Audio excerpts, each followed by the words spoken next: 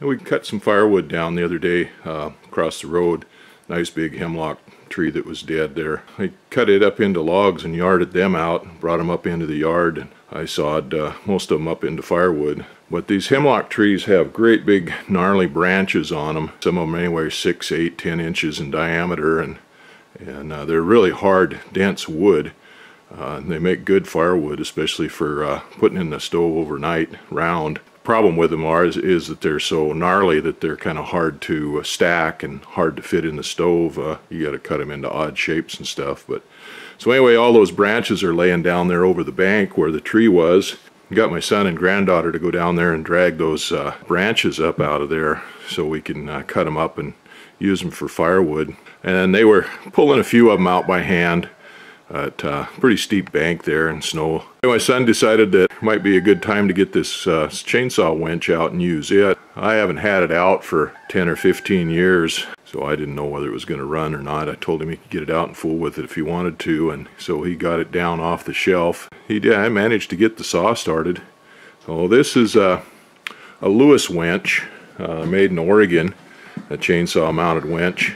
And I always thought they were just kind of a high-priced toy. I never thought much about them, but about 25 years ago I went moose hunting with a friend of mine, and he shot a big moose back in the muskeg in the timber, and he had one of these set up, and we hooked onto it and he drug that moose out. I was pretty impressed with the way it worked, so I went and got one. Of course, I've never gone moose hunting since then, but I have used it to skid out some trees and stuff. When I got it, I mounted it up to my McCulloch 1010, and I thought that would be a good little saw to put on that. It just turned out that it just wasn't enough saw. The little 54cc McCulloch 1010 just wouldn't effectively operate this winch. I had a Husqvarna 480 that I didn't want to put it on the winch because I use it for cutting firewood and milling and stuff like that. And so I had this a McCulloch Super Pro 81 that I got from a neighbor, kind of inherited from a neighbor when he passed away. The family couldn't get it running, and they brought it over to me to get it, see if I could get it running. And I did get it running, but at the time I decided that it needed a carburetor kit and a couple other things, and so they were just going to throw it away, and they just left it with me. So I had it kicking around there, and so it's kind of hard to start, hard to keep running, but it does run, or it did run at the time. Surprisingly enough, it needed a carburetor kit then, and at that point in time, that was before eBay, and McCullochs weren't real popular anymore back then in the early 90s, and so I couldn't figure out where to get a kit or the parts I needed for that. So it still needs a carburetor kit, which I have kits for them now, so I could probably put one in it, but it'll run. And then we need a little bit of work on the winch. Now the 1010 on there just wasn't big enough for that winch. It would reel it in and stuff, but it just wouldn't pull anything with it. And I bought that 1010 new in I think 1975, and I was always kind of disappointed with it. I went into the store and bought it. I'd been used to running big McCullochs. I ran big ones from early 60s. I ran an I-76 when I got older, and 740, and the 797 was pretty much mine from 1967 till 1970 when I left home. And then Dad had the big saws, and when these little saws, we called them the little saws, and they started coming out, he bought those, and started with the 610 and 710, and so I grew up with the 710 and had whatever the 80cc plus saw was. I think it was an 800 or an 850, and I used to borrow those. But he was busy with them when I needed them one time, so I went and bought a 1010, and my logic at the time was if a 710 was bigger than a 610 and the 800 was bigger than the 710, then I figured the 1010 must be bigger than that, and I figured that was the saw I wanted. Well, of course, that was not the way it worked out at all. So the 1010 was always a disappointment to me. It worked well with a 16-inch bar. I used it for notching logs, for log building, log cabins and stuff, and I used it with a guide for edging timbers, lumber and stuff that I cut with the chainsaw mill with the Husqvarna. and limbing, and I've made an attachment for it for cutting angles and stuff for timber framing, and it worked really good for that kind of stuff. I had a 24-inch bar on it to start with, and it was just too much on it. The 16-inch bar worked really good. It would work with a 24-inch bar, but it was just not up to my standards. So I wound up going in and to the saw shop in Spokane where I bought it in about 1975-76, and they sold McCullochs, and the 800cc one, whatever it was at the time, was just kind of out of my price range. Young guy, married, a couple of kids, and house and mortgage, car payment, and stuff like that. I think it was around $1,000 for that saw for the big McCulloch, which was a little steep. And the guy started selling Husqvarnas, and he had a 480 there, and I think I got it for $350 or something, which was a lot more reasonable for me.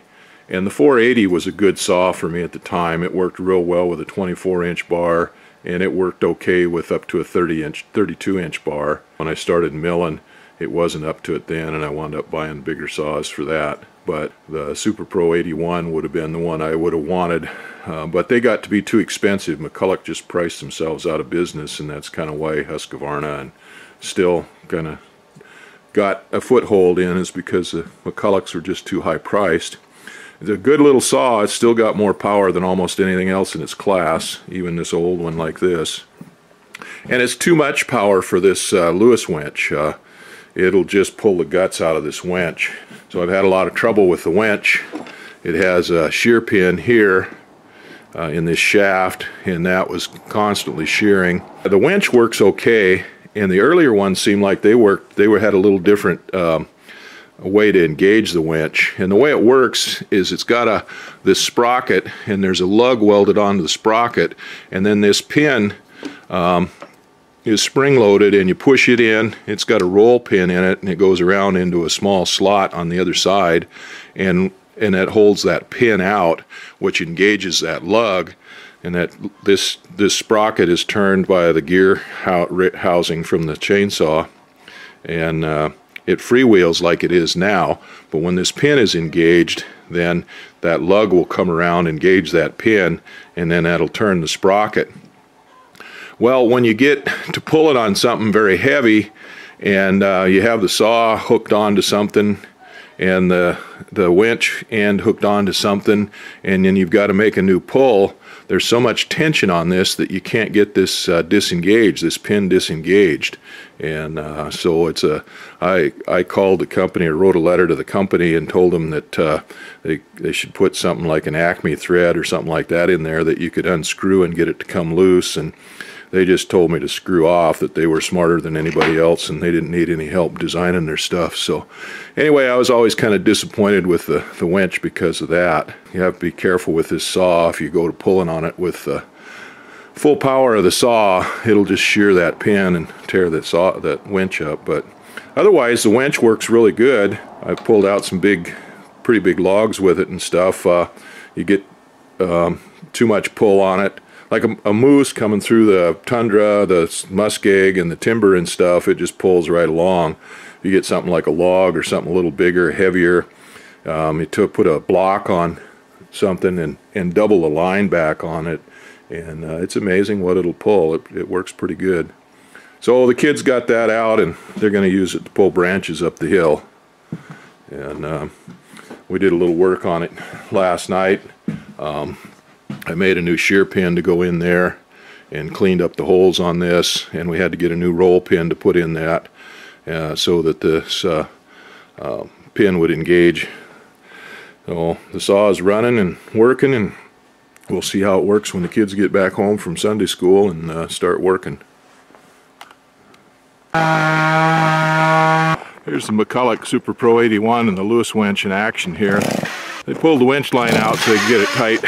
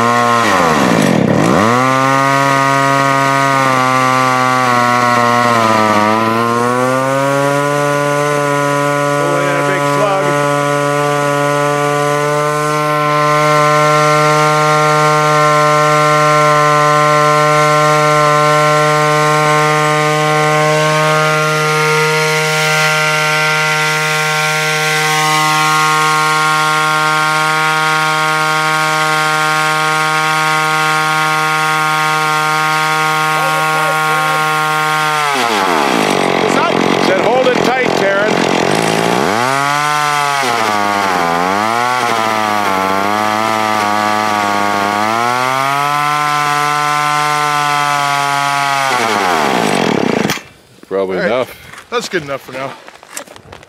What do you have to go get? So there's the mess down there. Those big branches. So you pull the line down there and pull branches out. See, the thing's slow, Carl.